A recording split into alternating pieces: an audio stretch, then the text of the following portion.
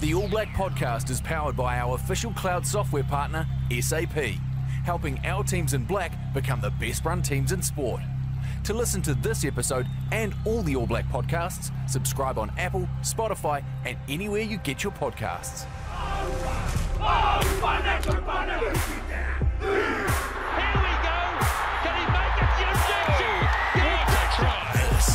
This is the All Blacks podcast. Kia ora whanau, welcome to the All Black podcast, powered by SAP. Out of the studio today, back in the community at Waihi Rugby Club. Today's guest needs no intro. As a player, selector and coach spanning from 1980 to 2017, our guest was involved in 174 All Black Test matches, recording 143 wins. Those 143 wins represent a third of all Black Test victories in our history. Only coach to win both the Men's World Cup, which he did twice, 2011, 2015, and the Women's World Cup in 2022. Welcome to the podcast, Wayne Smith. All Black number 806. Thanks, Rob. Mate, now maybe you've been involved for over 200 games. Will that be right? I think if you do the maths, it could be more than that. Yeah, I think so. I've got a mate in Ireland who got hold of me one day and had all the stats. I think maybe 209 or 211, I think. Wow, might not have counted because back then you go on tours, weren't you, and matches for the All Blacks weren't necessarily all test matches. You played midweekers and all that sort of stuff as well, wasn't it? Yeah, that's right. I had 17 tests, as you said. I think I had 35 games as a player. Yeah. So a lot of those are were wins too, so that would have added to the winning 100% to the winning percentage. And yeah, they were great fun in those days. Mate, All Black number 806, you know, that's probably digging into the archives a bit for us. That's the one we've gone back the longest on. But I actually wondered, we always talk about All Black numbers. Do you know your coach's number? Like, is that a thing? Do you know what number All Black coach you were back then when you became All Black head coach? No. No, we need to do something about that, I reckon. No, I don't know. I think I'm number 13, sevens cap. Yeah. It's either 13 or 23, I can never remember. Because you're a great historian of the game. I thought you might know which All Black number head coach you are. No. Well, that's a work on. I'm going to put that in the notes and I'm going to go sort that out. Smithy, really good at lots of things, like, you know, a storied career, perhaps not so good at retiring. It feels like every time, you know, you're sort of hanging up the whiteboard that you seem to be dragged into something else. But perhaps you'll always be involved in the game in some way, shape or form, surely. Yeah, I'm hugely obsessed with the game. Whether it's watching it, coaching it, do a lot of these sorts of things, you know, different podcasts. I mentor a few people as well. I'm in a foundation called Pathway One with David Galbraith, and we have this philosophy of mentoring people and then getting them to mentor people. It's a wee bit like pyramid selling. Yeah, I like it. You create a whole mentorship. Amway, yep. Yeah, and for me, like I like to keep a bit busy. I like the retired or semi-retired life, but I've always got to have my fix. I've always had quite a growth mindset, and I'm always interested in, you know, reading and what's going on and meeting other people. And I've always thought, you know, you are who you are because of the diversity of the people that you meet and the different perspectives that they have. And if you're prepared to take them on board, you know, you create sort of like a unique you. You're not unique. Yeah. In any one way. You're unique because you take on things that you like from other people and you become you. So, yeah, I'll keep active, I think, for quite a while yet. Yeah, when I was getting ready for this one, there's a number of podcasts you're on, a number of interviews you've done, and I keep thinking to myself, Smithy, just tighten it up a little bit, mate. Keep that good information just here inside New Zealand. Stop contributing to all these coaches overseas and these podcasts overseas. But obviously that's sort of a part of your values, and you know, you're someone who you know, wants to share all this knowledge like you've just discussed. And I suppose to the point you make, it's what you do with the information that you gather over the years, is it? Yeah, I learned something really important from Graham Henry in early 1997. So he was coaching the Blues. They'd won the championship in 96. In those days you had a Super Rugby conference at the beginning of the year. So I'm a new coach, go along to this conference. Guest speaker is Graham Henry because he'd won the championship the year before. So he proceeded to tell us everything about how the Blues were playing. You know, like 8 passes to 9, flat, 8 metres wide, you know, different plays that they had. I'm fascinated. I'm sitting next to Frank Oliver and we're writing all this stuff down. Yeah. And so I go along to Crusaders and I start adding some of this stuff into what I'm already doing. I'm sure Frank was doing the same. Then the next year, 1998, he was a speaker again. Same sort of thing. Gave us all sorts of key points about the Blues. And same thing, I was writing it down again. And then I realised he's taken us to where they were, sharing his ideas to where they were, but he's already gone forward. Yeah. So he's concentrating on getting up there, whereas he's taken us to there. Yeah. It's quite a good tactic. And when we won in 98, our first one, I was a guest speaker in 99. And I looked down the audience, there was Frank Oliver writing everything down. That's awesome. I love that. I wonder if I doubt they do that these days, would they? Don't know. Yeah, be interesting. A few warm-up questions before we get into the sort of the life and times of Wayne Smith. Favourite All Black growing up? Do you remember, or even just players? 100%. Had his photo on the wall, poster on the wall. Ian Kirkpatrick. Oh, legend. But strange, really, for a back. I was a little wee fella. I was more a sprinter as a kid than a rugby player, and I love rugby. He was my hero. Still is, probably. I love catching up with him. To me, he's sort of taken over that Doyen status that BJ and Pine Tree had. Yeah. He's an outstanding man. And someone of my vintage kind of thinks of that era as, quite one-dimensional rugby, raw bone sort of stuff. But like Kirky, I've heard you speak before, he could play any position. Like, he was hugely elusive and actually ahead of his time somewhat in terms of being a rugby player. Yeah, I'm surprised that you said that about the perception being a bit one-dimensional, because that 67 team coached by Fred Allen, I think that set the standard for the current teams. Big, fast, skilled forwards. Everyone could catch and pass. They played 15-man rugby, and probably were the greatest team maybe in our history, the way they played. And we've often talked about them, when you're talking about DNA and how the All Blacks should play, often we come back to that, to that team as being the prototype.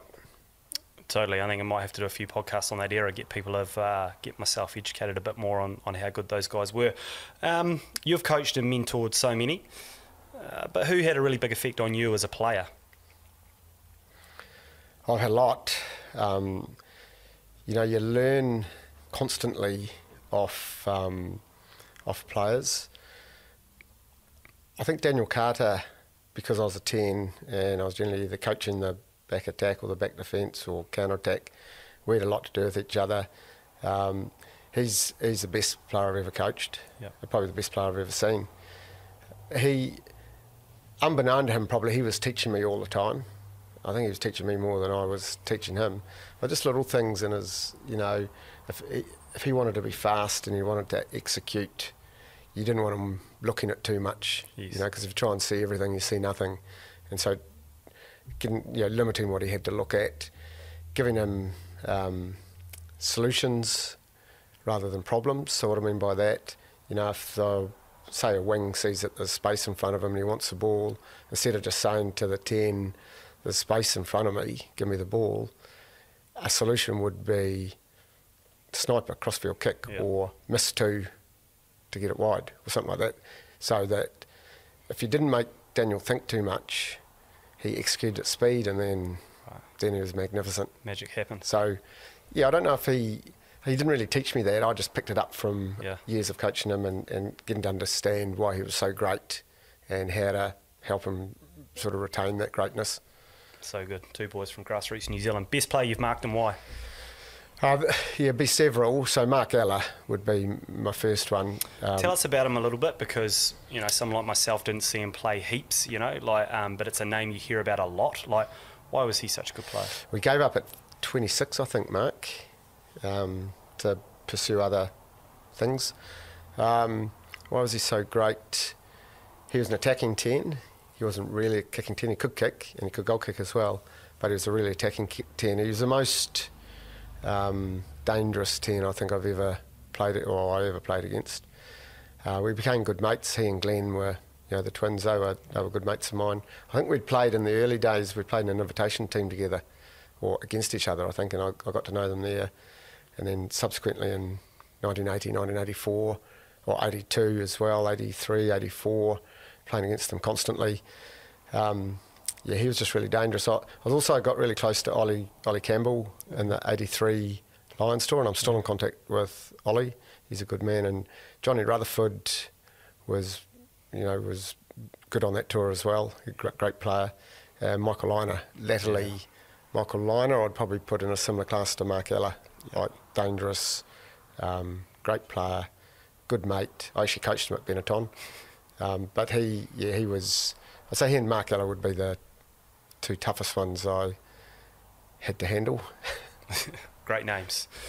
Is the 1985 Canterbury versus Auckland Shield game the game of the century? Is it the best game ever, Smithy?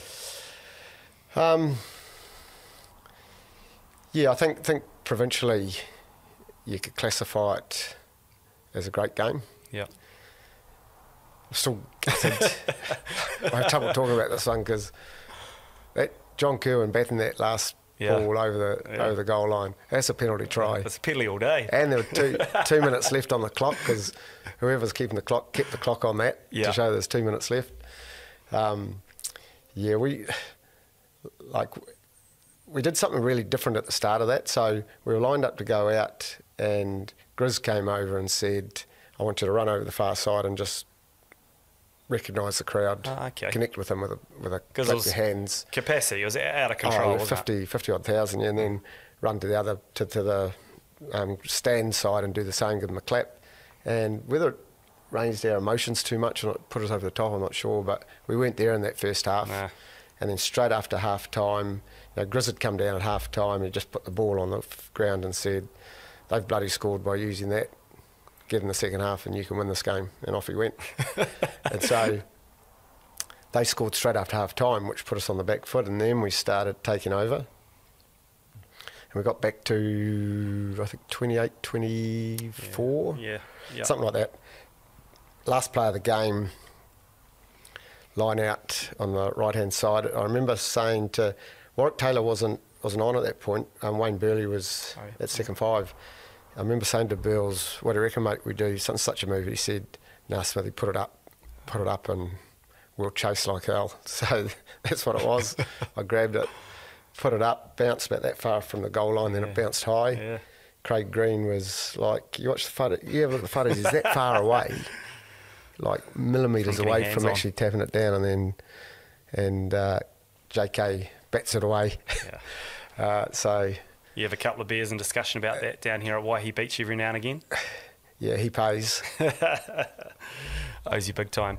Mate, but that era, you must look back on that so affectionately. I think you won the Shield in 82. You scored an excellent try intercept, ran it in from 30 or 40 metres, and apparently a first five with a huge amount of speed.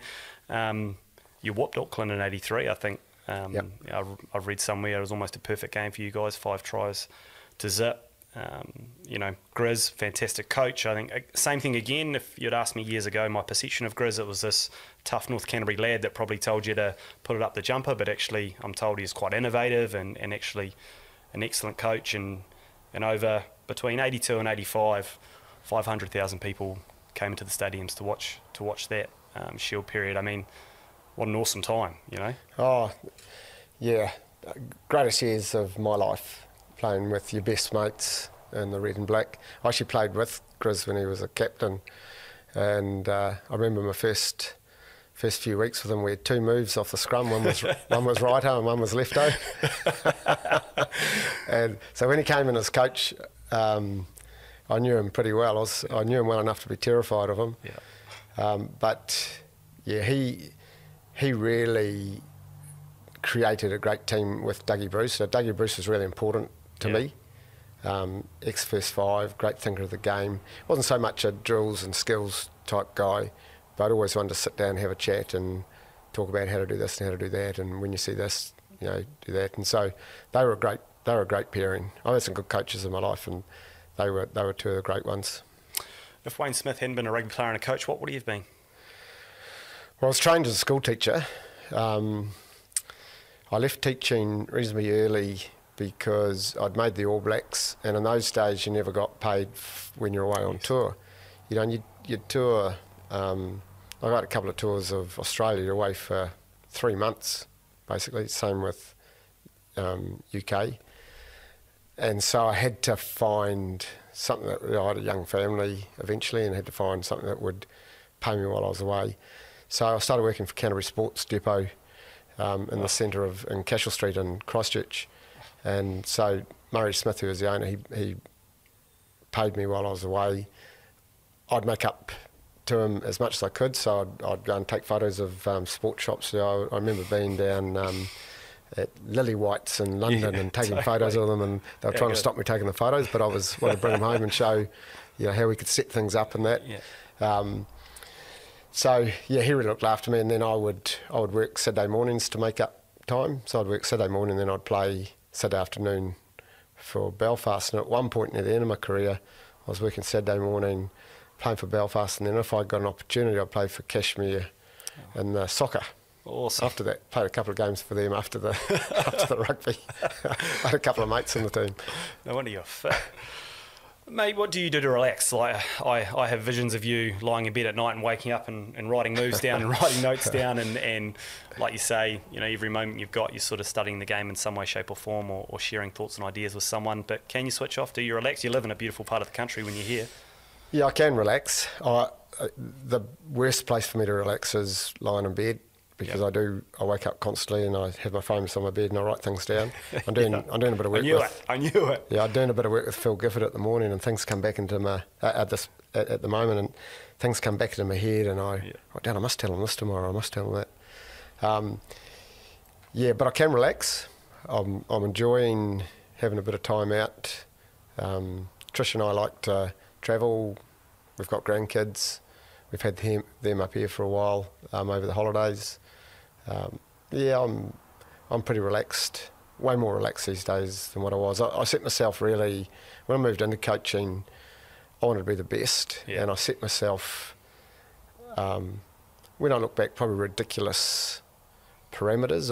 I'd look at, for example, I'd read about Eddie Jones, what time he came in the morning, what time he left at night, and I made sure I came in to work to my coaching office like a half an hour before him and then left a half an hour after him.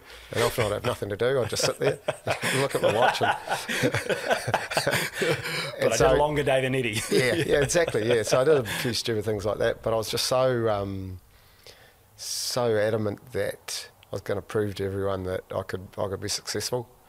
I was gonna ask a bit later on, but I'll ask it now, because I've heard stories, from when you were first in the All Black setup, that you were defensive coach, attacking coach, you were doing your own coding, you're doing 4 or 5 jobs, and has that been a part of your evolution or your growth, that you've been able to trust others and work with others and give them the reins on different parts of the game rather than trying to do absolutely everything yourself? Yeah, it's much easier these days because you've got staff around you. Yes.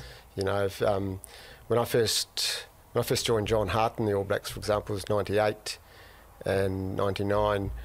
I'd been working with a Spanish professor of biochemistry, George Cerelac, on a computerised analysis system. Yeah. I'd met him in 95 in Melbourne at a sports conference, and I'd read that this the Spanish guy was presenting on computerised soccer analysis. So I thought I'd go along to that lecture.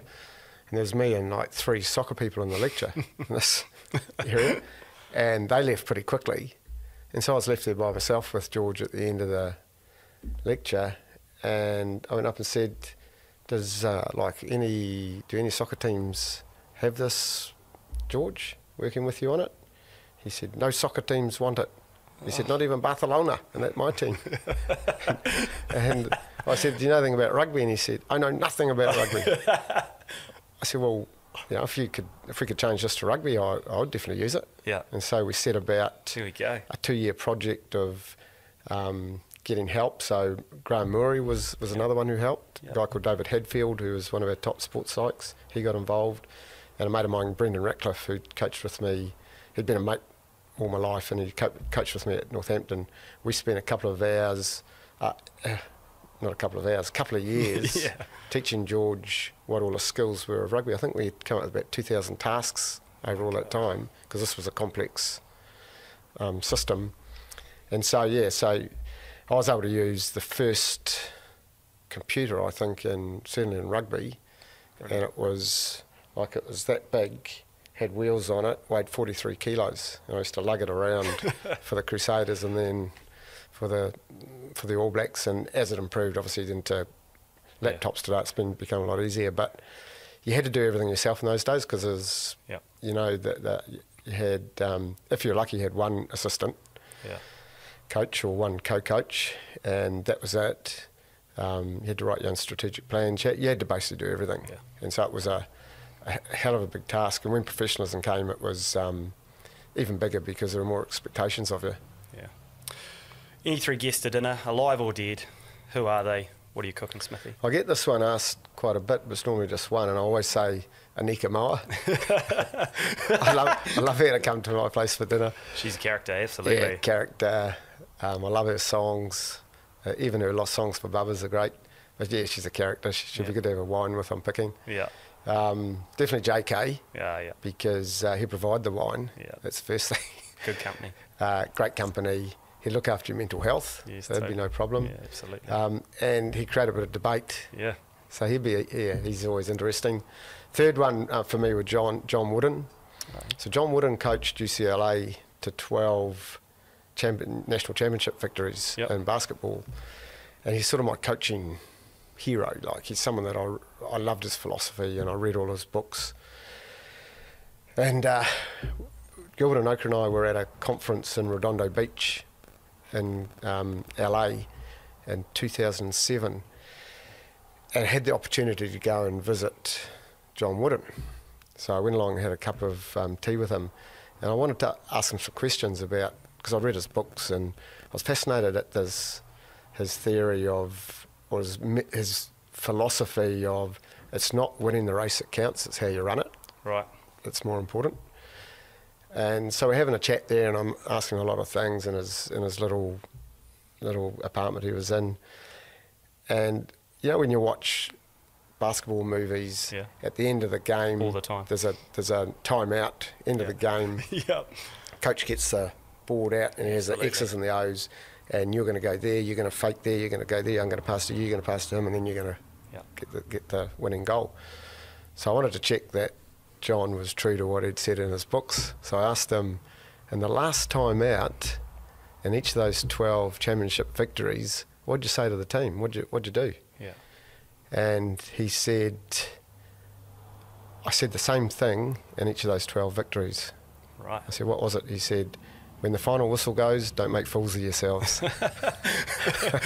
Oh, how beautiful is that? Yeah. No X's or O's, no fake plays.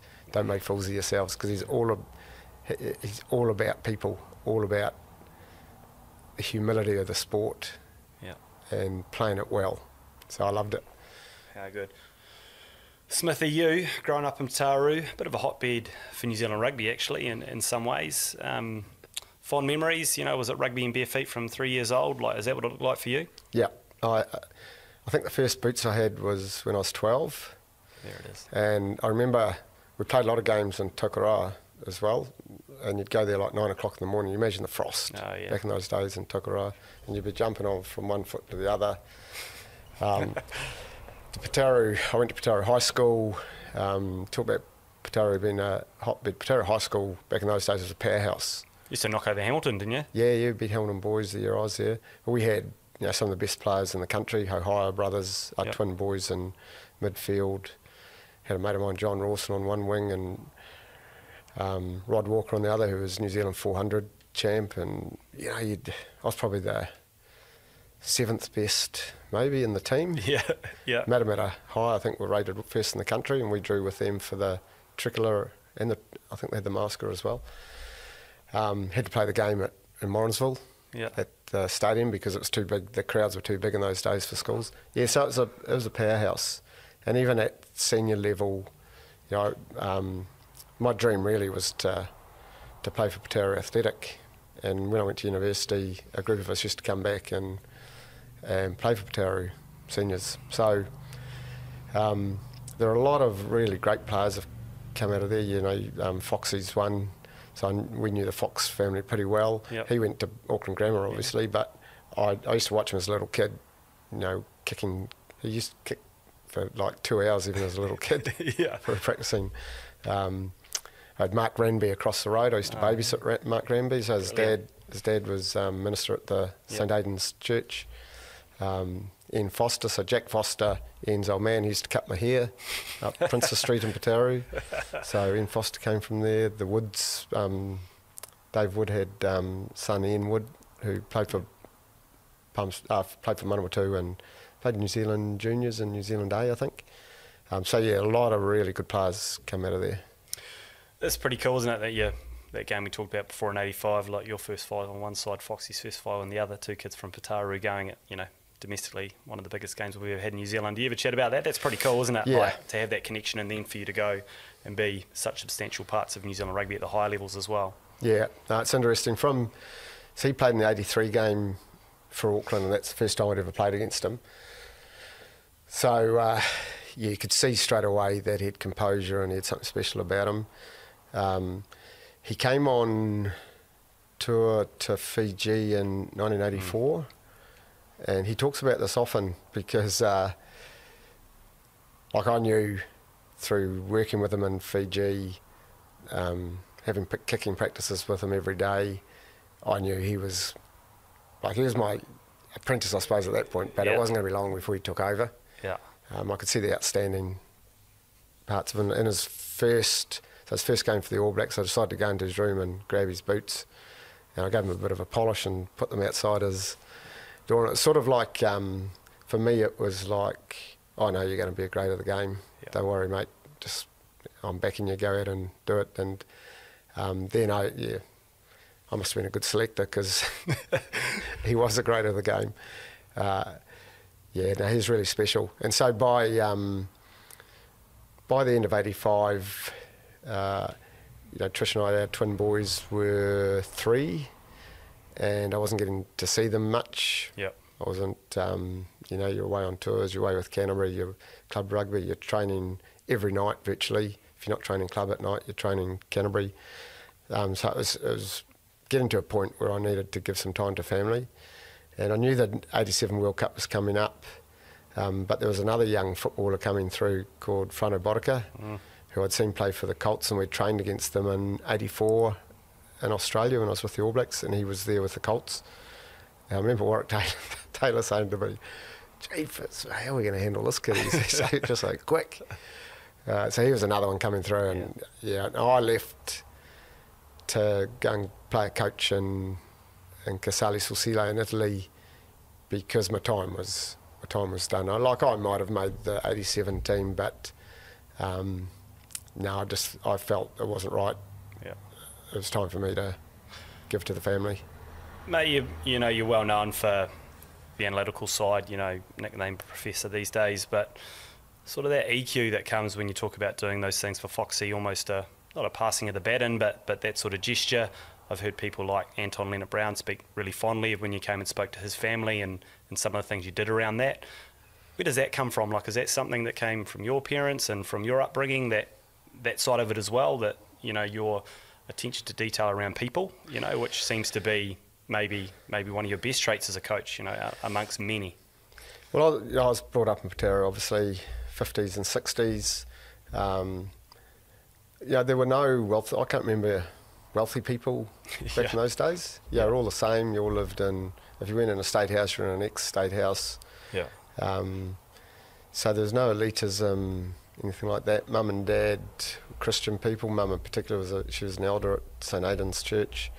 And you were, they were a lot stricter in those days, parents. Yeah. And you were constrained to certain behaviours, weren't you? So I guess you learn through that. With regards to what I did for Foxy, that was more having people like Murray Mexted and Andy Hayden, for example, being kaitiakis or guardians of the jersey when I first got into the All Blacks. And Mix and I, we remember this differently. But I thought, so he and Andy took me out for a beer early on in the '80 tour, my first All Black tour. And what I remember is, you're not good enough yet to be an All Black, and these are things you got to do. But we don't think you're good enough. That's what I took out of it. That's what I heard. You talked to Max, it was, no, it was, these are the values we expect and this is what you need to do to be an All Blacks. And I'm sure it was that way, I just heard one thing.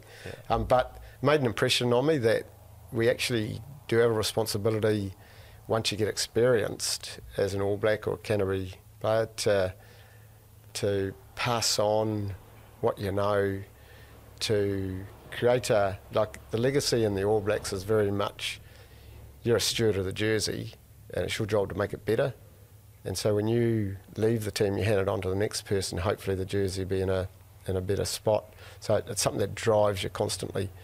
And so, yeah, it's just, you know, everyone has a role to play as a carer or a guardian of whichever team they're in, I think, and that's what I was doing, carrying on what others had taught me. Do you remember being named in the All Blacks? It's a big moment, and never forget that. Yeah, like how did that happen for you? It's always a little bit different for everyone. For me, it was unbelievable, and I don't say that through humility. At the end of '78, so during the '78 season, it was my last year at university. I was finishing an honours degree in social science, and I wanted to go to teachers college, so I was starting to think about that. But I wanted to play for Waikato, so I got selected for to start in the Queen's Birthday match against Auckland. I got picked because Murray Taylor and Ross McGlashan and Andy Baker, who were all ahead of me, they were all injured, and so I was picked to start. So I think half of Pataru came over to watch me play. Went to the Riverina Hotel that morning to prepare, and was told no, I wasn't going to start. And I think they just got cold feet at the end, thinking no, he's not good enough to start. So they put a mate of mine actually, who was a really good player from Matamata College, Al Hobson. He played first five that day, and he played well. And Waikato beat Auckland. So I sat in the stand. It's the closest I ever got to the Waikato rep team. I was in the 21s, and I had a couple of games for the Bees. And then at the end of '78, my 21s coach came and said, look, the Waikato coach has had a chat to me, and he doesn't think you're going to be a first five as long as you ask points downwards. and I looked at myself, well, he's probably right at the time. Like, I had a long way to go, clearly, but he could only see the outside of me. He couldn't see what I had inside me, the drive that I had, and the competitiveness, and what I was prepared to do to be a top-class player. So anyway, I decided I could go to either Auckland Teachers College or Canterbury. They were the two left. I decided to go to Canterbury. I had some relations there. Ross McGlashan, who also played in Pataru and Matamata, he encouraged me to go to the Christchurch club when I got down there, and he gave me a number to ring for Guy Penny, who'd been his halfback. So I went to the trials, 97 trialists back in those days. Didn't get my boots out of the car. Hopped in the car, went home. Robbie Deans was first five for Christchurch. Hopped in the car, went back to where I was staying with my uncle and auntie, and he worked at Belfast. He said to me, well, Belfast got a senior team, why don't you come out there? I don't think they got any backs, so you might make that team. So that's what I did. Went and played for Belfast. A lot of luck is there. There's always luck in a career, you know, and I had a bit of luck. Ended up in the Canterbury team with Chris as captain. I got Young Player of the Year, I think, that year. And by the end of 1979, I was non-travelling reserve for the All Blacks. Now, think about that. Can't make Waikato. End of '78, I'm not going to be a first five as long as my arse points downwards to be a non-travelling reserve. So that's pretty. It's pretty random. It's pretty difficult to take in. Yeah. You know, I was 21. I was 22, and so I remember training constantly while the All Blacks were away in Britain, and my mate Kieran Kane was in that team, '79 team. I've got to be truthful here. I was always hoping that either Murray Taylor or Eddie Dunn would get a bit of a strain somewhere. I might get called over. Never happened. And then irony on irony, the next year All Black trials are at Rugby Park in Hamilton, my old haunting ground, and I got selected to go in the trials.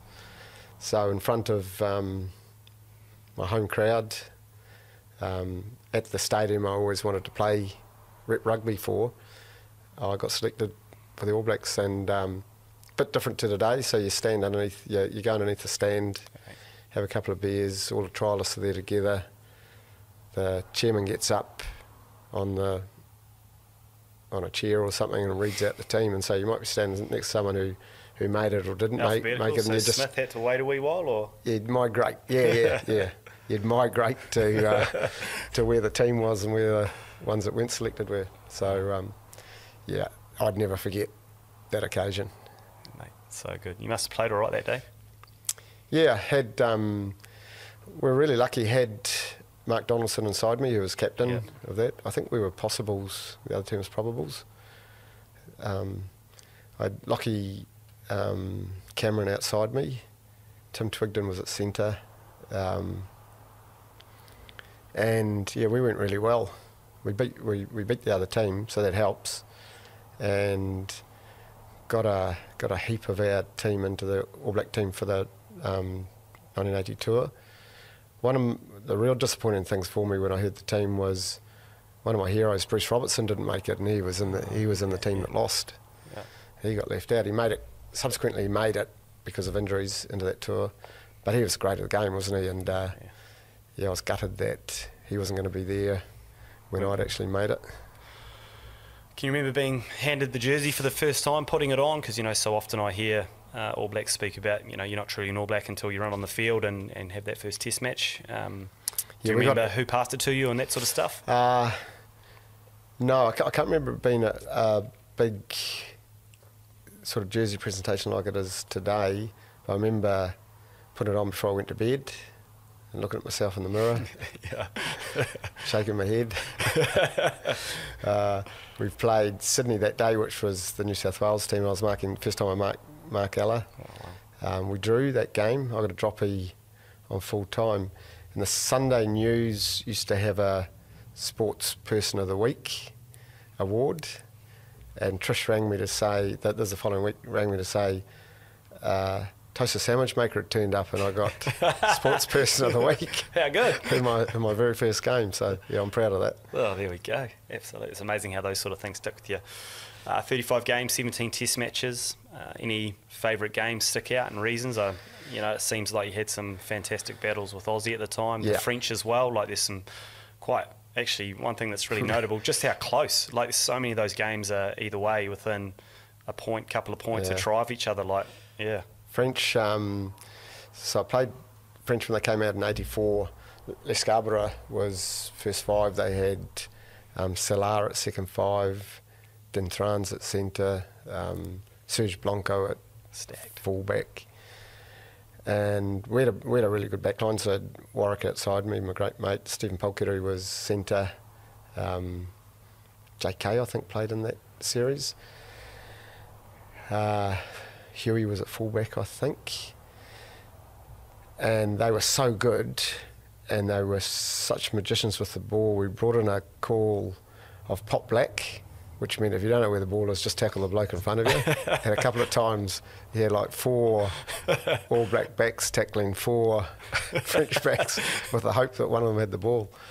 They should have beaten us at Lancaster Park. Les Scarborough missed 4 drop goals in a row. Yeah. And I swapped jerseys with him, and his jerseys in the Belfast club rooms. And I should never wash his jerseys because it's got Les Scarborough's tears down the front of it.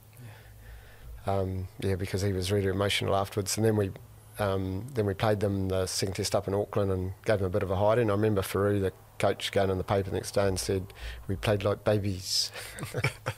But the greatest game for me in an All Black jersey, I think, was 84, the third test against Aussie.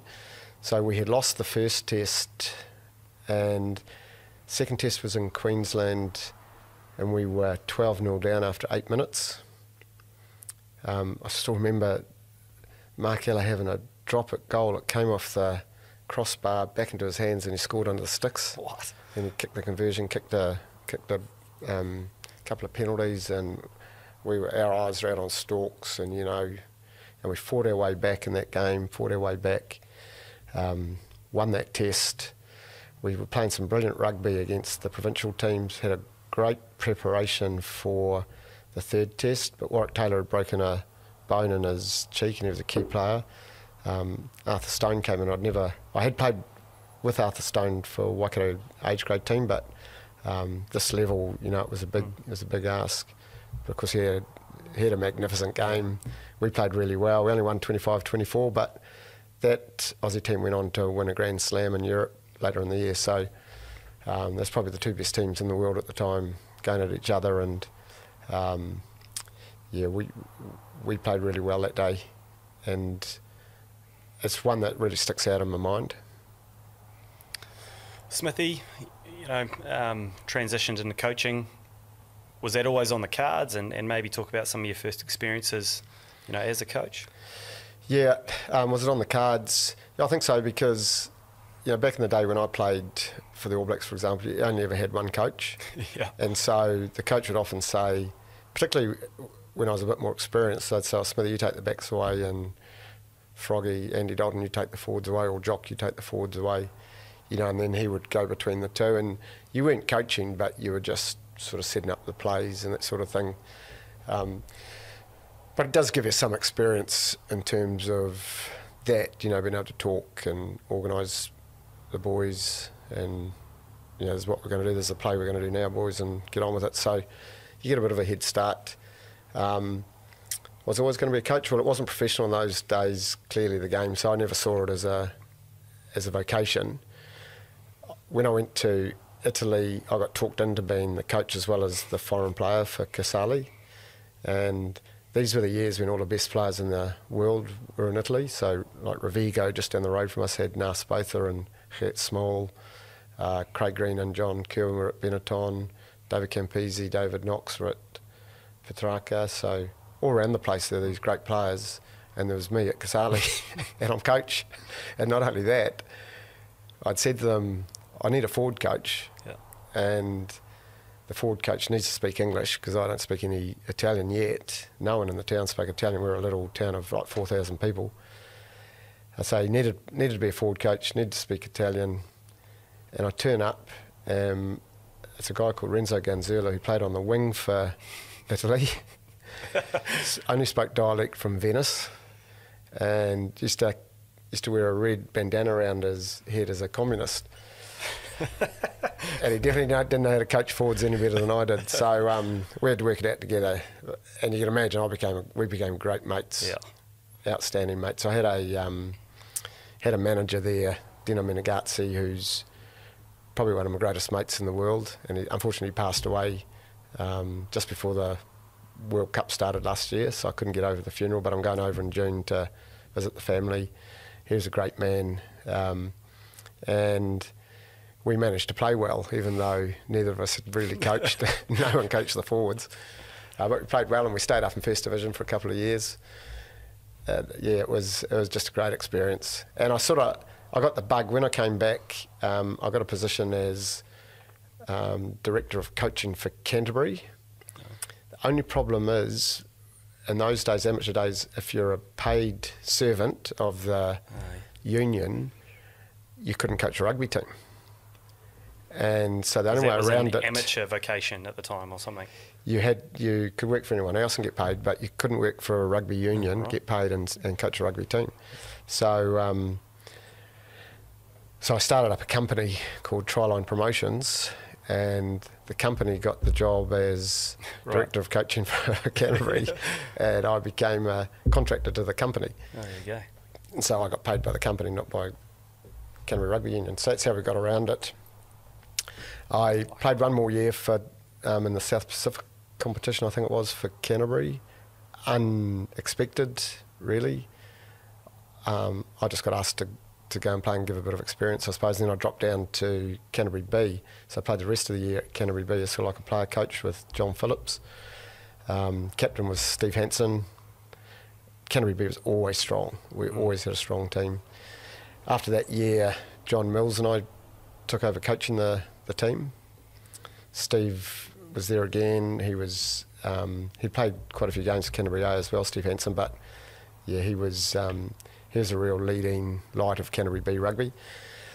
So had a couple of fantastic years there. I'd met Gilbert and Oka back in '83, and he'd been helping me as a player in terms of mental skills, imagery and stuff like that, bit of goal setting. And so I decided to use him with Canterbury B as a sports psych. Couldn't tell the union, obviously, because they would never accepted a sports psych. I had to tell the union he was a masseur, so he could join the team. So the boys used to have like a A4 exercise book, A5 exercise book. They'd bring their pens along, and we'd have a 20-minute session twice a week on mental skills training. This is in 88, 89. Did you frame it as mental skills training, or did the boys buy into it? Yep. We called it, this is your rugby Bible. Yep. Take your notes at the front. Middle, we want some what-ifs. That's where you're going to keep your what-ifs. And at the back, that's a glossary of terms so that you can understand, what does in the present mean, what does next task mean. And so we started a whole process of guiding these guys and how to be mentally prepared for a game and how to handle the stresses on the field.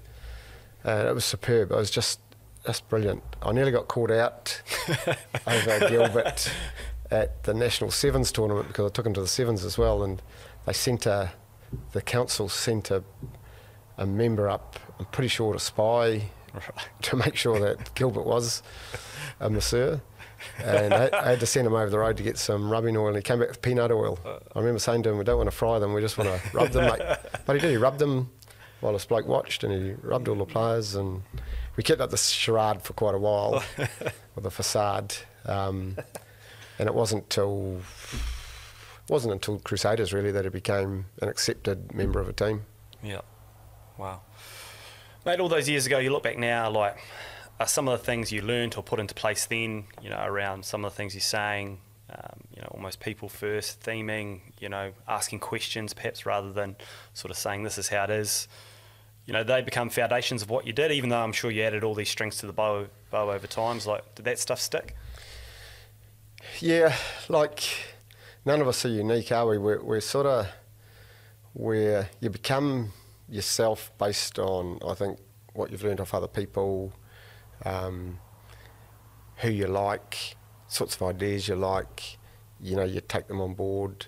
A wee bit like that Graham Henry story, for me anyway, it's hard to invent anything new in coaching or in the game. And anything almost these days. And anything, yeah. And so you're looking for, I read a lot of books. I had a whole library of business management and coaching books, and so I read, and I took ideas out, met a lot of different people, went to a whole lot of different sports to see what they were doing, AFL, rugby league, baseball. Ken Revisa was a good mate of mine before he passed in the States, one of the top sports psychs in baseball. And so you just, you hear something or you see something, that's something else I'm going to take on board, and something else, and then you become who you are, I think. Well, that's how I've done it. I'm who I am now because of a whole lot of other influences. Mate, you've had so much success, and we'll chat about that, but also looking back in reflection, there's some challenges that you often refer to, or things you had to work through, whether it being a young coach, taking on the All Blacks, and actually hadn't been a coach that long when you got that job, perhaps 2000 World Cup, or other times. Is there some events you think back now where you, while challenging, learnt the most? Oh, absolutely, yeah.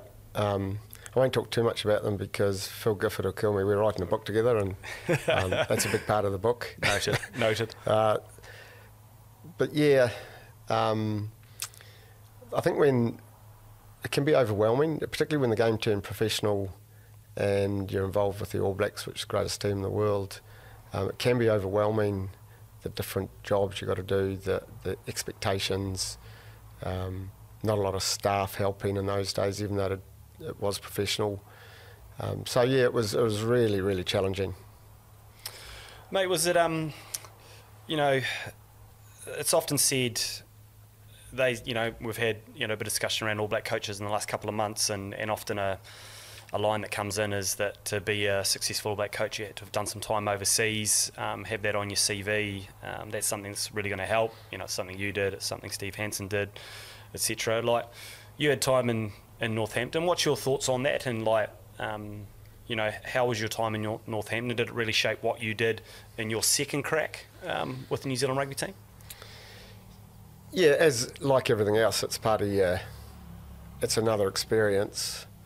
Is it essential? No, I don't think it's essential. People have used that argument about Razor, you know, should he go overseas to coach, to get the experience to coach the All Blacks? I don't think so.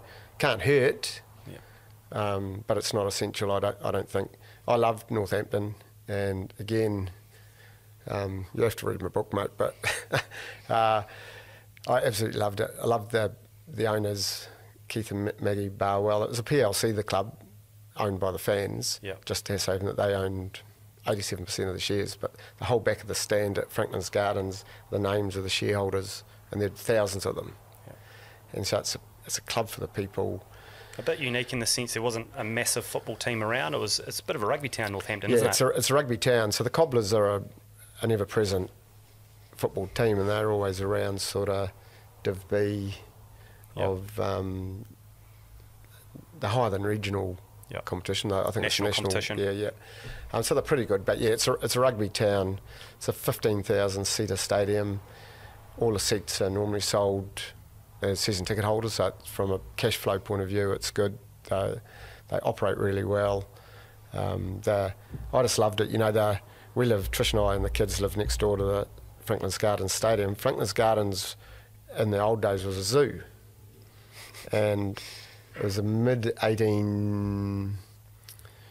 1850s that a local priest used to take some of the wild boys down there and kick a ball around. There we are. And even today, there's you can see where the lion's den was and where the bear pit was, and there's fishing lakes. It's all set amongst fishing lakes, so it's got a huge history. And I loved everything about that club.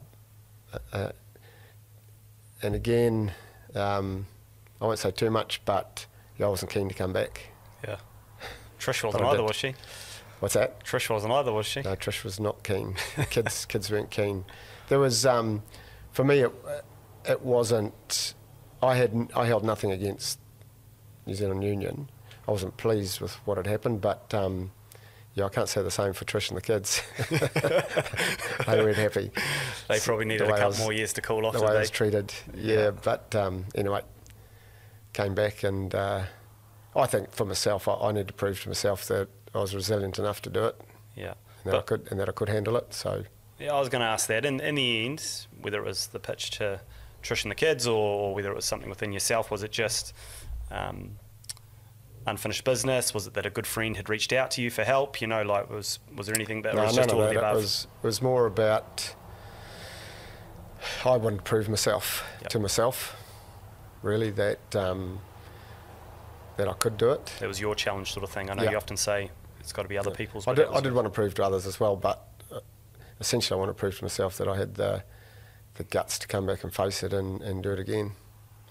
Mate, when you got back, it was different times, probably 2004, new coaching team, and almost in some regards re-establishing the team. I remember a little bit like, you know, you're very much a coach with a reputation of being progressive and an attacking mindset, but actually a little bit of 2004, I feel like I remember it being a little bit around establishing the set piece again, getting the contact side of the game right, and actually right in front of your nose was guys who ended up being some of our best ever, you know, Dan Carter, Richie McCaw, Manonu, Kevi. You know, what was it like in 2004, sort of getting the team going, and did you know you had those little bits of gold in front of you with the player pool? Yeah, we did. We knew that there were going to be some outstanding players, but there always are. Yeah. You know, whatever All Black team you're coaching or you're in, there's always outstanding players.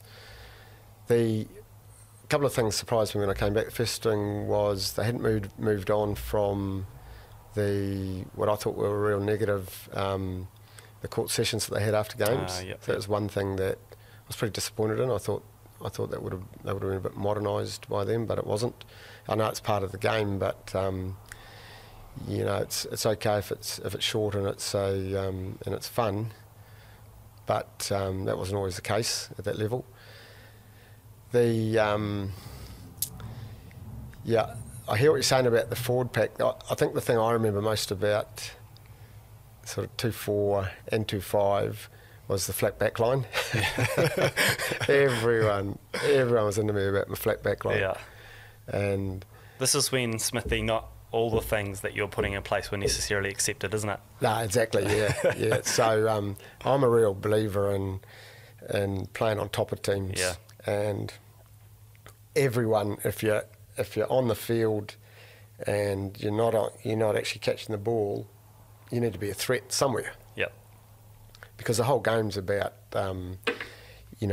shaping the other team. You want to force them all to defend everyone and all have to come forward in defence, and then you get quick ball, you're attacking a retreating team right across the field.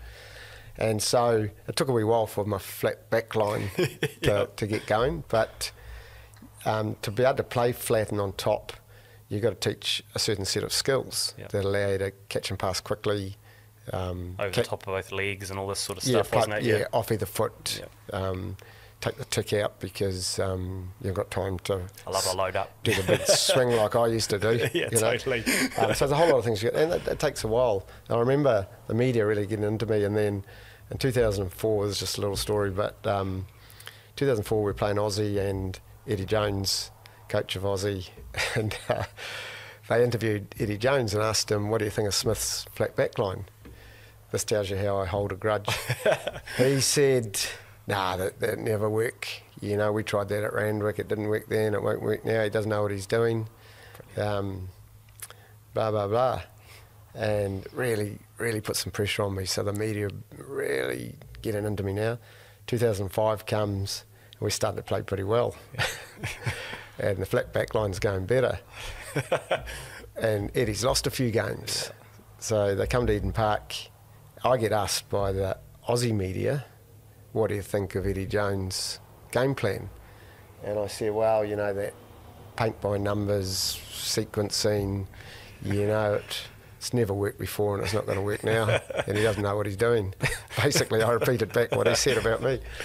And then after the game, we beat them at Eden Park. Upstairs, I don't know how many he's lost in a row at this point, probably 4 or 5. And I see him across the room, and he raised his bottle at me, having a Steinlager, I think it was, and then he came across the room to me. And I said, look, mate, sorry for what I said in the newspaper, but I got a long memory. And he said, yeah, no worries, mate. He had the biggest smile on his face, and he clicked glasses. And I realised it's just a buddy. It's a game to him. Yeah, totally. Yeah. It's a Still game. playing it, mate. Right, Still held playing it inside, mate. I'd held it inside. Cut you deep. Yeah. Brilliant. So that's another, what do they call them today, learning? Yeah. Yeah. Brilliant. Oh, mate, that's a great insight. Look, there's, like you say, 2005, magnificent series, against the Lions. And actually, when you go through that period from 2005 through to the World Cup and to 11, and even in between the World Cups, there's some magnificent rugby that sort of gets tucked away a little bit, to be honest, because we focus on the big stuff. But, there are 2 or 3 things during that period of time that stick in your mind as really great memories. And it doesn't have to be, 2011 at World Cup. It could be that at home, but it also might be things that you help implement. The flat back line obviously was something that took a while to bed in, but it really bore fruit, Yeah, it was. It's always been a frustration to me that, if you look from 2004 to 2011, led by the great Graham Henry, working with my mates, Steve Hansen, a staff that were really supportive. We played 103 tests in that period, and we won 89 of them. Wow, 89 out of 103. But we were dog tucker until we won that final against France. And that's something that really annoyed me. That, we got the Lions series was great, and that second test in Wellington shone DC, a spotlight on how great DC was, but not just DC, others in the team. Tana was skipper and magnificent, and Richie, of course, and those other, the other players that become Centurions all magnificent. So it was great. Winning a Grand Slam, the first since '78, was pivotal for us. Yeah. 2006 was one of the most. It was incredible, that tour. We played 115 against Wales, and then we changed the whole 15 to play Ireland, and we beat Wales, I think, 45-6, and Ireland 44-7 or something like that, with 2 different 15s. Yeah. It was phenomenal. Then we had one of the greatest performances, I think, ever, was against France in Lyon. Played with Poppy. It was on Armistice Day. Played with the Poppy on the sleeve, and we won that 47-9, I think, on Armistice Day. And I'll never forget the build-up to that test. Probably one of the best build-ups I've ever been involved in. So, yeah, they for us, they were great years, but we still haven't won a World Cup. So, yeah, that's okay. But you haven't won a World Cup. And 2007 was going to prove very difficult. And post-2007 was often very difficult because we hadn't won a World Cup. No issues signing up again after 2007, Smithy. I know it was Ted's job to go in and sort of pitch, but you're up for the challenge now. Jeepers, that wasn't easy. It took a while. We discussed it pretty early. Ted's whole thing was, boys have always stood up for us. We've got to stand up for the boys. We've got to put our names forward. Yep. And so Steve and I agreed, 100%. And we didn't get to interview, which disappointed me. Yep. I thought Ted should have been allowed to take us in as part of his interview because we were a team. He wasn't able to. And, I didn't think we would get it, but I was proud of the fact that we had the guts to stand again, even though the whole country was against us. And particularly where I was living, down in Christchurch. Totally. It was, I won't lie, they were difficult times. Yeah. And you definitely knew who your good mates were over the next 3 or 4 years down there. Mate, I know you referenced 2011 then. You're a guy, when I look at you on the TV, even now, plenty of composure, but you're pacing the coach's box in 2011. I was in the grandstands. I was no good at all. How are you going? Worse than no good.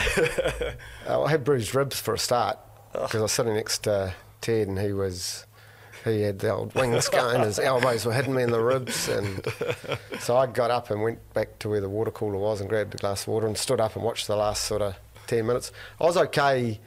I thought, so long as we haven't got the ball, I think we're okay. Yeah. Because can't give away a penalty. Andy Ellis had come on. He was organised the defence well, and you could hear him, on your feet, give a metre. Yeah. Keep your hands out, come over here, and he was organising everything brilliantly. What would have worried me is if we'd had a pass intercepted or something, because the French are liable to do that. Yeah. And so every time they had the ball, they basically went backwards. They didn't take a drop at goal because they were under pressure, and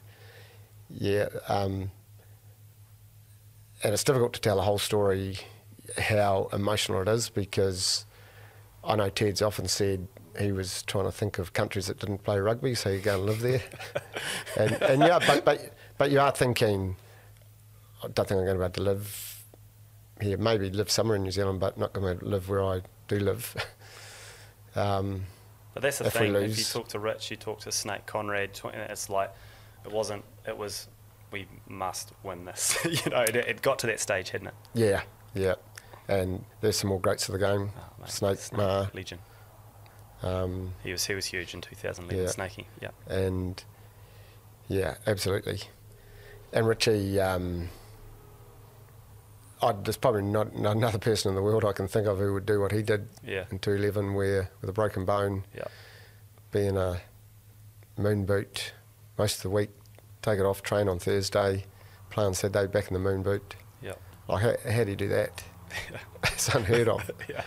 But and then you just got to imagine what that does to the team. Yeah. When they see that from their skipper, and we had a lot of challenges in that 2011 campaign, didn't we? With and the biggest one, of course, DC Piri's kicking goals by the end of the tournament, mate. People forget that sort of stuff. You know, Piri Wipu, who wasn't even necessarily starting halfbacks, kicking goals. Kicking goals, and he's also a leading field kicker because we thought, let's change the game now that DC's gone, and we'll kick from 9. So he's in front of most of the players by the time it's kicked. We get a better chase line. So it actually worked quite well because a lot of teams would have prepared for playing against DC. But yeah, it was... they were interesting times because we were under a lot of pressure. I'll never forget when DC pulled that or tore that groin, and it was it was obvious to everyone that he was gone. And we go in the shed, and Ted gave one of his great speeches. It was only a little speech, but it was all about DC's gone, boys, but we're going to win this thing. I don't know who we're going to get in, but we're going to win this thing. Yeah. And that's where our mindset is. And, it just sort of galvanised the boys. And but, yeah, it was really difficult. I remember going up with Richie to Dan's room that night. He was heading off to Aussie, I think, the next day to get operated on. And, yeah, we're probably not all big talkers anyway, but I don't think anything was really said. Richie and I just sort of sat there and looked downcast, and DC was downcast, and at a certain point got up and said, oh, well, better go, mate. What See you can later. you say in that situation? Yeah, bloody difficult. That's what makes it...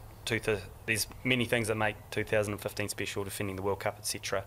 It was a good side, but the thing I love the most by a country mile... I love seeing Rich, defend the World Cup as skipper, but I love seeing DC not just out there playing in the final and winning the World Cup, but actually some of those big moments that were his as well. Yeah. A couple of the kicks, the drop kick, it's awesome he had those moments. Wasn't it phenomenal that he can come back? The whole country thought he was gone. Oh, totally. He's getting written off, mate. He thought he was gone. Yeah. But isn't it phenomenal that he can come back and then he ends up kicking the last conversion with his right foot and seals his career and Player of the Year? So, I mean, World Player of the Year. I mean, honestly. Yeah. Oh, totally. It's so cool. Smithy, the All Black podcast is powered by SAP. Pride themselves on running the best run teams. You've been a part of so many good moments, not just matches, but moments in games. Is there anything that stands out to you as best run, and maybe why that is? Um, I'd love to ask you, Smithy, about, and maybe you're going that way, the move we see a lot on the highlights against Aussie, the missed pass and... Yeah, the one where it looks like we're going to do a maul, and then Jonah does a cut off it. Totally. Yeah, Andrew Mertens saw that space, so we'd played that play often, and the catch was, are they going to maul it or are they going to give it to Jonah? And as Mertz was always a dummy runner going around the outside, he just realised that that's where the space was. Yeah. And so we practiced it. There were some little clever things about it in those days. So we only had one lifter on the jumper. There's a back lifter on a back jumper, so we didn't give the cue away. A lot of things about that. That was frustrating for me, that game, because it was a game of high invention by both teams, and where the game previously that we'd won in Sydney was called the game of the century. The game in Wellington was actually higher quality, if you have a look at it. Yeah. And there was clearly a view from everyone that next time the ball goes out, the game's over. So Larkham kicks that 22 drop out. Tana lets it go into touch. Yeah. Tony and I are walking down. We're halfway down the stairs to go and pick up all the trophies because we won everything. And we're told to play on. I still look back. I don't regret much, but I still look back at regret at that decision by the ref and what happens subsequently. Yep. What will be, but chain of events, though, isn't it? I still regret that. Yeah. Because it was unfair, I thought. Mate, well disappointed. You must look back. That was, like you say, that was perhaps the Bledisloe Cup rivalry at its peak, not just in between the two teams, but in the skill level. Like, you look back at those games will hold up anywhere, anytime. There's some seriously good code being played, and I think that's what you're pointing to in the Wellington match. it's sort of, I mean, goodness gracious, a lock kick, the winning penalty. You know, like that was what's going on at the time. You know, like that was the rugby at the time, and it was high quality. Yeah, there were some phenomenal players in both those teams. You know, and there was equity. You never knew who was going to win. Aussie had as many of the best players in the world as we did, so they were always tight, and that's the way it was. It'd be good to get back to that. You know, I think I don't know what the answers are to boost that competition between us and Aussie. At one point, I had said to Ted at one point when he was head coach, maybe we should make the Ranfurly Shield up for every game. Yeah. Wouldn't that bring the crowds back in? Yeah. And give the Aussies, you know, I reckon it would be really good for the game. Yeah. How do we think about it for about 2 seconds? They weren't keen. But maybe, you know, our DNA is about, you know, reinventing ourselves and being adventurous, and I reckon that'll be a really cool thing to do. Yeah, mate, I love it. Mate, we shouldn't talk about this next bit because you're meant to be retired. You're meant to be just doing a bit of consulting here and there, and going off to Japan, and you know, coming down here to Waihi Rugby Club and helping out the grassroots game. But actually ended up being head coach of the Black Ferns last year. Like, you know, what was your connection to the women's game to even to be on your radar, for that to even be an option? Well, I'd had a long connection with women's game through Laurie O'Reilly, who was not just my coaching mentor, but my great mate. And he'd had me involved back in the 80s with his Crusadettes at Canterbury University. I go along sometimes and coach. You know, there were women like Jackie Apiata there, who was Blackfern #1, Natasha Wong, Mary Davey. They all became staff coaches for me actually in the 80s when I was director of rugby. Helen Littleworth, who was a great captain. These were great pioneers of women's rugby, and I got to have some sort of involvement with them. Not a lot, but I was learning all the time under Laurie. Then in '97, I got, after the Super Rugby season, I got put into the Black Ferns as a technical advisor for Daryl Suasua. Now, he didn't need a technical advisor. You know, I thought he was a great coach from what I could see there. But anyway, I happened to get a couple of tests with the Black Ferns, and we stayed and played out at Burnham military camp. Yes. Played a test match against England, who were World Cup champions the year before. Played them at Burnham. At Burnham Rugby Club. In front of I played there. In front of a man and a dog. And amongst the trees, yeah. And it was a great Black Ferns team. It was a great era coming up for the Black Ferns. We had Lewis Sawall and Anna Richards and Leah Rush, and you know, some of the greats of all time. And we beat England 67-0. Holy heck. Out at Burnham camp. I'll never forget it. That's the year I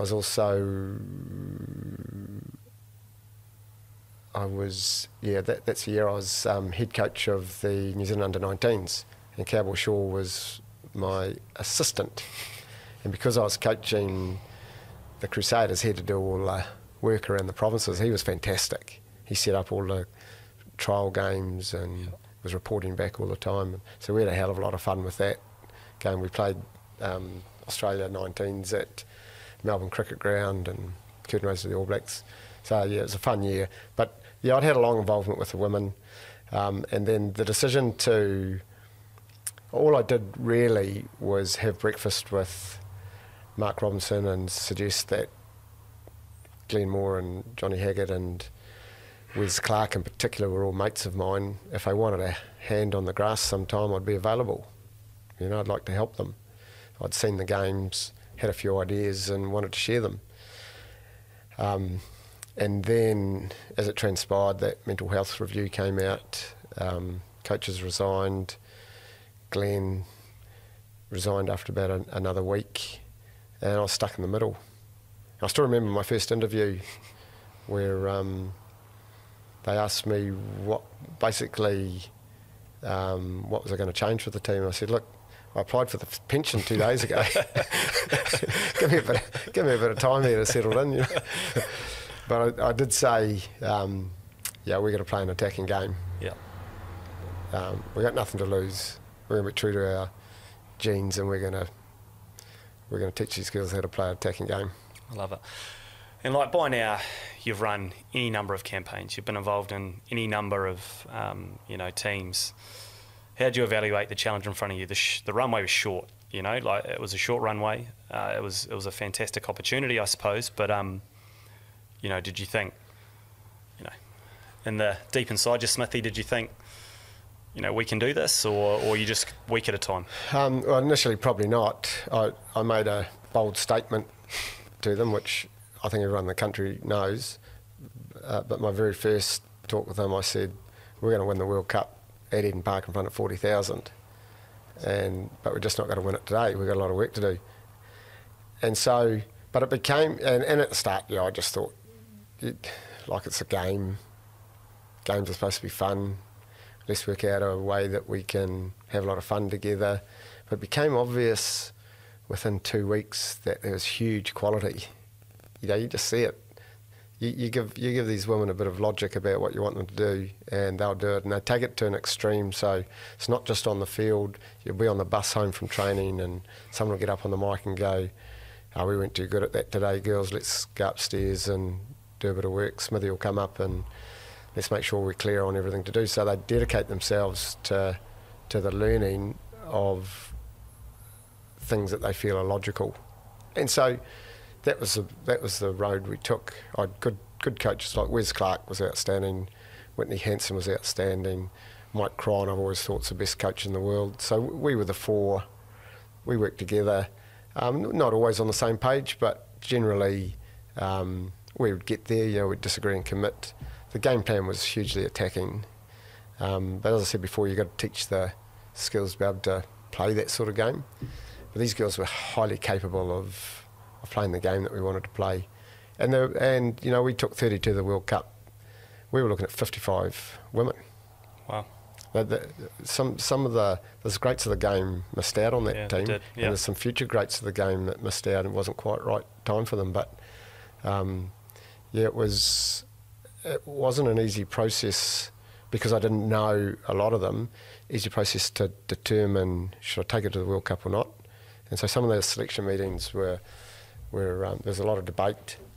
Generally, I would go with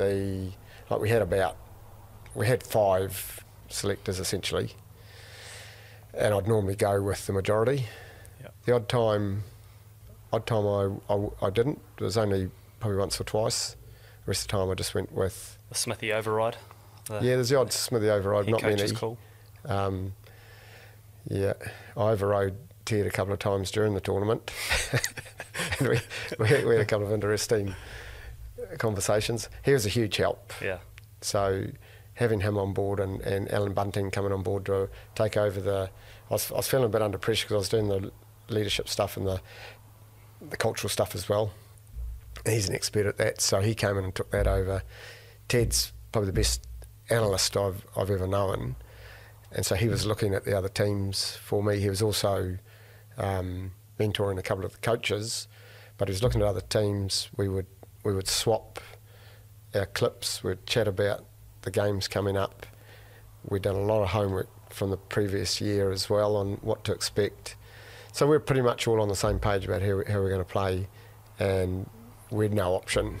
We couldn't play a traditional game and beat France or England, so everyone understood that. The only problem at the end was the girls saw the attacking opportunity in every situation and you couldn't turn them around. Couldn't turn the tap off. Stop them, no.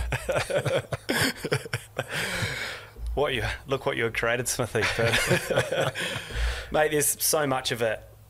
I always often say we've all got our memories from it. I do. Like I went to a couple of games, I loved it. There's just watching it in a different environment with different people to what I normally watch rugby with, talking about it differently, like embracing the game differently was awesome. I want to ask a couple of things. Firstly, around Ruahe, was it an obvious decision for her to be skipper? God, listening to you speak now around flat attack.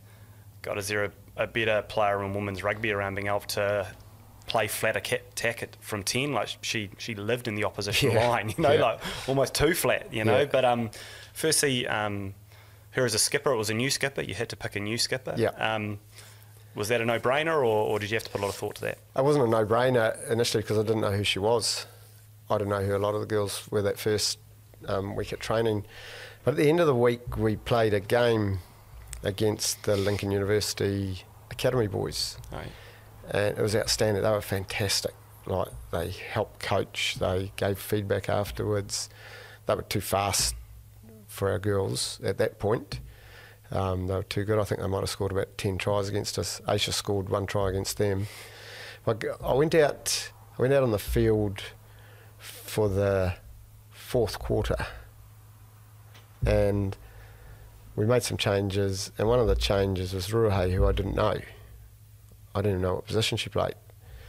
But she spoke to the team, and essentially the message was, well, Smithy's been training us all week to attack and play an attacking game. We've got all the bits and pieces. Why aren't we bloody doing it? Like, we've got to take some chances here, girls. And so I go back to the stand. There's only a little stand there, and I went back and I was sitting beside Wes Clark and asked him who that girl was who was speaking. He said, "It's Ruahei Demont." I said, is she been a black fern? He said, yeah, she's been a black fern. Is she a starter? Oh, not really. She's sort of more a 12 than a 10. He said she's played a few games, not really a starter. I said, well, she's going to be my captain. He had this shocked look on his face. Hey, I said, she's going to be my captain because she gets it. Yeah. You know, and then I watched her play, the game improved, and I just stuck to it. Yeah. And then it's a big job to be a captain, and it became bigger and bigger as the support and the community started getting behind us. So we ended up agreeing, Ruahei and I, that she needed a co-captain.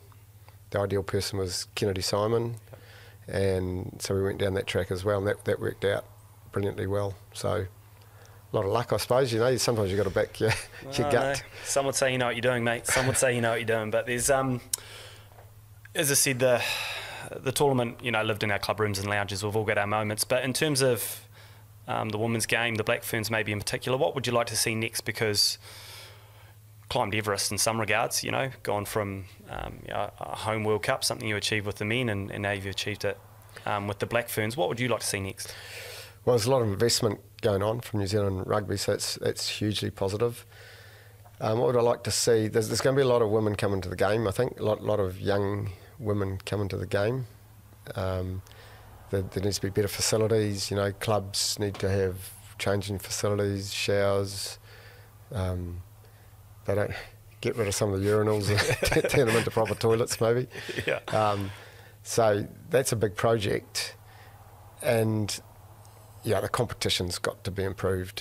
Yeah, you know, you can't exist on a super Opiki competition like they played this year for any length of time. I mean, it was fine, but you got the same teams playing each other each week. You know, and, possibly the Aussie provincial teams might not be good enough yet. So I don't really know. Personally, I don't know, I'd probably have a look at playing the provincial teams in a longer competition and go down that track rather than super. You don't have to be part of the super clubs. You know, they can Matatu they're their own entity. For example, they're not Crusaders. So maybe we can create more, or get the provinces in, the top provinces in, and maybe even have 2 divisions, but expand it that way. And then I think the Aussie teams would be really competitive with our provincial teams, and and then you got the Drua, not Drua, but the Fijian team that's pretty good, and Samoa got a pretty good team as well. Tonga not so much yet, but bring them in as well, and you could create a really special competition, I reckon. If we don't, like, we're falling mile behind because of the Six Nations. Yeah. That's been played all the time. They've got domestic leagues, don't they? Yeah, a massive game coming up, isn't there, next week between England and France. They've sold more than 50,000 already for Twickenham. It's going to go past the World Cup final as the highest selling. Already has. They haven't started. They've still got another week to go. So, and they've been professionalised for 2 years before the Black Ferns and way ahead of the world. So we've got to get cracking and make sure that and the New Zealand Union are serious about promoting it. There's a lot of ideas going around at the moment, so it's a matter of bringing them all together and putting a system in place. Oh, mate, it was awesome, and it's great to see the game booming. Finish on this, Smithy, last section. Just talk a little bit about the rugby landscape and the upcoming Rugby World Cup. You are a student of the game, and when you look at international rugby these days and all the things that I think sometimes get a little bit too much coverage as defensive line speed, tackle heights and cards and all that sort of stuff. But what do you think on firstly the quality of the international game at the moment? Like you've looked after it, you've been involved with it for so many years. Do you think the standard's good? Oh, the standard's great in terms of the quality of the players that you see all around the world. But I don't know about you, but man, I'm getting frustrated with the game. Not the players. I'm frustrated with the game. I watched the game that Nick Berry refereed the other day, and the arm's out the whole time. Every single play there's an advantage. Then we're going to go 7, 8 phases. If it goes no, we're going to come back. It's going to be a penalty. You're 30 seconds to kick the ball into touch, 40 seconds for the line out to happen. There's going to be a drive. That's going to collapse. There's going to be a harm come out. It's going to come back to another penalty, another kick to touch, another drive. Then a yellow card comes out because they do it again. And I turned off for the first time in my life at half time, and I went to watch. I actually put on a program on the lions in Serengeti. I watched an animal documentary. I was so frustrated with it.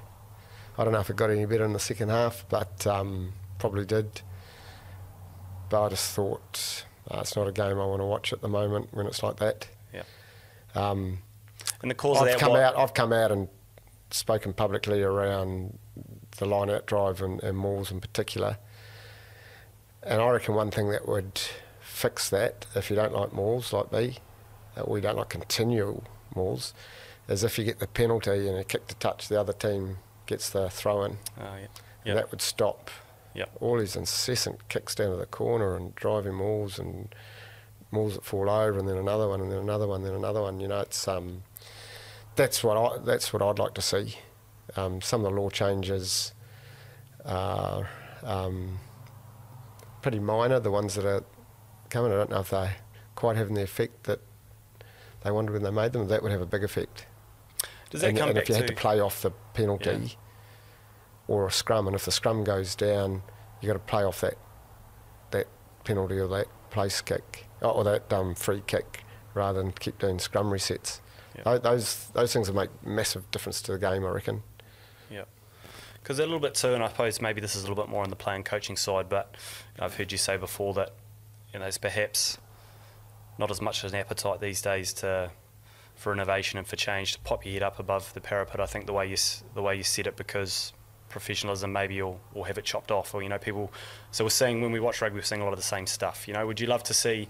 I suppose it's hard because it is a vocation, but for players and coaches to be brave. You've got to be, if you want to stand out from the crowd and you want to actually win the tournament, you've got to do something different. You can't just do what everyone else did. I just talked about scrums that go down. So Mike Cron, for 8 years between 2004 and 2011, when he was doing scrum training, he counted how many times the scrum went down, and then the forwards all had to do 10-metre army crawl for every scrum that went down. And he used to start with like 15 scrums going down. That's 150 metre army crawl for big guys. And the outstanding thing of that period was how seldom our scrum went down. So I'm sure you can do it if the attitude's right between two teams. I'm sure you can keep the scrum up. And maybe if it does, as I said before, if it goes down, maybe the next scrum's got to be a golden oldie, or you play off a penalty, off a free kick, and maybe it'll start forcing teams to stay up. I know it's a contest, but is it too much of a contest? I don't know. But it's I don't know how many people I'm speaking for when I say this about the mauls and the scrums, but I bet there's a lot. Yeah, I'd agree. Rugby World Cup this year. Certainly, I mean, it feels like we say this every time the Rugby World Cup comes around, but we've got, or even ranked-wise, the 4 strongest teams on the same side of the draw. And, you know, perhaps a true analyst would say the winner will come from one of those 4 teams, but there's certainly other teams in the tournament who can have a day, you know, who can knock someone over. You know, for you, is it the 2 Northern Hemisphere sides are best placed at the moment to win the tournament, and are you going to be up there and involved in any way?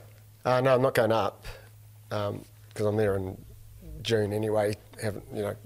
That'll be our travel over for this year. So and it's also the games. Most of the games will be in a good time zone here, probably 8 o'clock in the morning, 9 o'clock in the morning, given France normally play late at night. So, and I like watching every game if I can, rather than just the big ones, you know. And if you're over there, you go to a game and then sometimes you don't see the other game. So I like to keep an eye on all of them. It's going to be hard to pick, I reckon. I think you're right in that you got Scotland, Ireland, South Africa in one pool, and New Zealand, France and Italy in the other. Pretty tough pools. And possibly, like most people will be thinking, they'll play the quarterfinals, and whoever it is, whether it's New Zealand against South Africa or New Zealand against Ireland, whichever teams win those 2 matches, they're on the separate side of the draw, and will probably, you would think they would probably play off in the final. Totally. But then you've got England are a dark horse, aren't they? Wales with Gats back there, they're going to make some improvement. There's no doubt about that. Aussie, Eddie's going to get a lot of players back that Dave Rennie never had because of injury and or overseas. He always gets an impact anyway. Most new coaches do. I would say they'll be a bit more of a danger than what people expect. So that's going to be interesting to watch. There's some good little some stories in all these all these games, I think. And it's just hard to know who's going to come through because it's very much at the time. Yeah. You know, we went to the 2-7 World Cup having put 60 points on France 3 months earlier in Wellington, and then lost to them in the quarterfinal. So you just never know.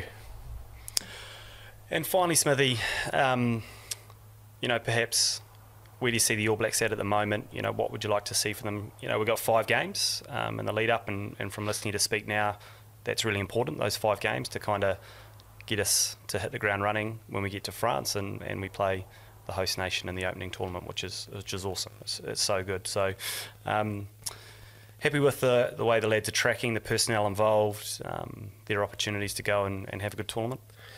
Yeah, I think so, and to a certain extent the pressure's off Fozzie. You know, he's had a lot of, there's been some difficult years with COVID. There's been a lot of criticism. The decision's been made for next year. He can say what he likes and pick who he wants and go forward, and I think the country will support it, and there'll be no consequences afterwards. So I think he'll give it heaps. And he's got Joe Schmidt with him, and Stormy's been there a while, Scott McLeod. Jason Ryan clearly is a difference maker. They've got all the coaching and mental skills ability that you need, and they're going to pick a strong team. That team's going to come out of a super rugby competition that hasn't been that tough, unless it's New Zealand against New Zealand team. That's a worry. And I read what Fozzie said in the paper today, and I think he's right that some players have to start stepping up regardless of the fact that some of the games have been a bit easy. You've got to step up if you want to be part of that World Cup team. I've got every confidence that they're gonna be tough. All Blacks are always tough to beat, but they're going to be really tough, I reckon. Smithy, thanks so much, mate. I know we had to keep a few irons in the fire with the book coming out. Looking forward to that. Is that later in the year, is it? Or we'll see. I think so. I don't know too much about it. Were you extracting enough information out of you for it? Yeah, no worries about that. You ever come across Phil Gifford? I have a little bit, yeah, back in Christchurch days. Yes, he's a great extractor of information. I'm quite enjoying the process. I've never wanted to do one. It was more relentless hunting by Gifford that talked me into it. It was almost like, you have to do this. This is the 6th year, Phil. And I think he's thought, sooner or later I'm gonna just give in through harassment. So anyway, we've started it. See how it goes. Hopefully it'll be out, end of the year before Christmas. Yeah. I've got the right not to do it if I don't like it. Yeah. If I overlook it and go, I don't like it. But I'm going to have to pay him anyway, so so hopefully it's all right. Oh, mate, you've been a reader of so many books in your time. I have absolutely no doubt there's going to be some stuff in there for everyone. It'll be an awesome read, so I look forward to it. Thank you so much for today. It was great to come, close to your neck of the woods where you spend your days these days, and probably my favourite place, and I think by the sounds of it yours as well, a community rugby club, where all the good stuff happens, where our All Blacks are made, and where people cut their teeth in their careers. So thank you so much, mate, and look forward to catching up again. Pleasure, Rob. Been great. Cheers. The All Blacks podcast is powered by our official cloud software partner, SAP, helping our teams in black be the best run in sports. Hosted by Rob Dunn in the Hargrave Street studio. Produced by Carl Thompson from Blue and Ginge, the podcast producers. Video editing by Mac Leesburg, graphics by Western Design, content advising from Andy Burt, and commercial manager for the podcast is Valeska Hoth. Follow the All Blacks podcast on iTunes, Spotify, YouTube, and anywhere you get your podcasts.